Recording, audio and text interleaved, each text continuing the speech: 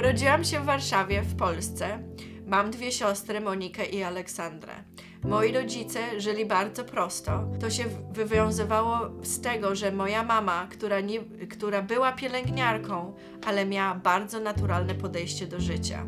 Uwielbiała robić różne mieszaniny z ziół i warzyw, czy nawet owoców, jak byłyśmy chore albo się skaleczyłyśmy. Jej podejście do życia było bardzo, bardzo proste.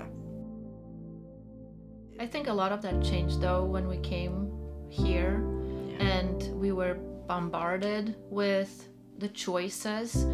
This is where our lifestyle started to change to more organic living.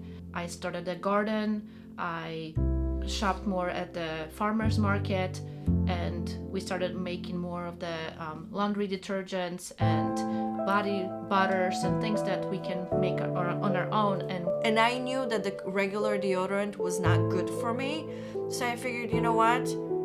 I make all these other things. Maybe I can make my own deodorant. Let's start simple.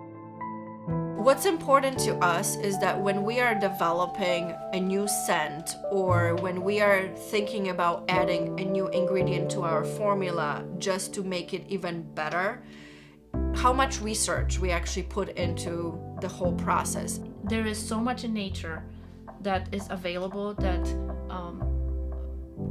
it takes sometimes a lot longer time to find the ingredient, but once you do, you realize that it does exactly what it needs to do. We are looking at the ingredients as a source of nutrients, not just something to fix the problem, but also give something back to you.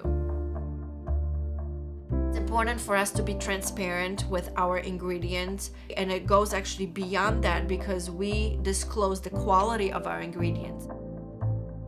It's all part of our honest approach to doing business.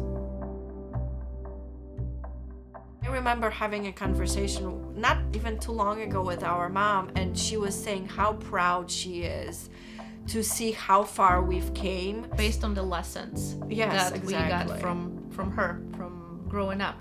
So I think there was the proud moment of that we're actually taking everything from our heritage, everything that she taught us, and we're living that life right now.